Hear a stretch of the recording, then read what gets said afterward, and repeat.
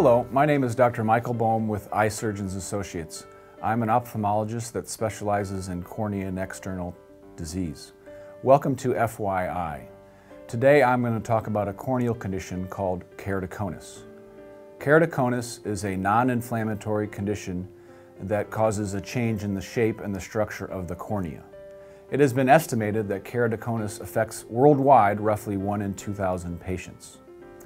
In keratoconus, for unknown reasons, the cornea assumes an irregular, thinned shape of a cone. Normally, the cornea has a regular curved surface. This normal curvature helps determine the astigmatism of the cornea. For unclear reasons in keratoconus, the normal, regular dome shape of the cornea assumes a thinned, cone-like shape over time. Normally, the cornea has regular astigmatism, and that is due to the regular curvature of the cornea. In keratoconus, that cone causes the end of the cornea to look like an end of a football, whereas normally the cornea is smooth and regular like a basketball might be. This change in the corneal curvature or the astigmatism from the cone leads to progressive nearsightedness and astigmatism, and therefore causes blurry vision.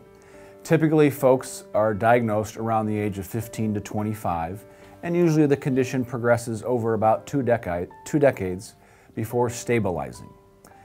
Since patients first present with blurry vision, they are often fitted for glasses or contact lenses.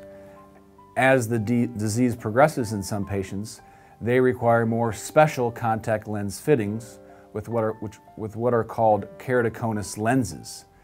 These contact lenses can better cover up or mask the irregular astigmatism caused by the shape of the cone in keratoconus.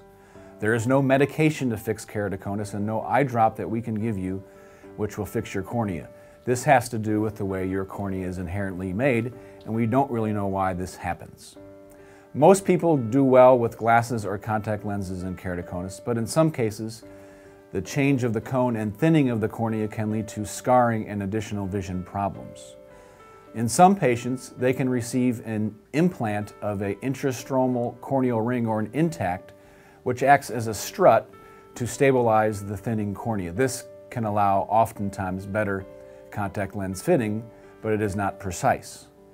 There is a new procedure which is currently under clinical trials in the United States called corneal cross-linking.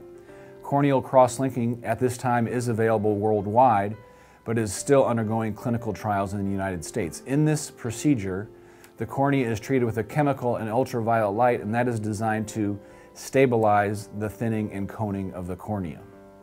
Finally, if the cornea is irreversibly scarred or thinned too much, a patient would be left with the option of a corneal transplant to replace the damaged keratoconus cornea with a healthy one. Thanks for watching my video today, and be sure to check out eye surgeons' websites for additional videos on eye conditions. Thank you.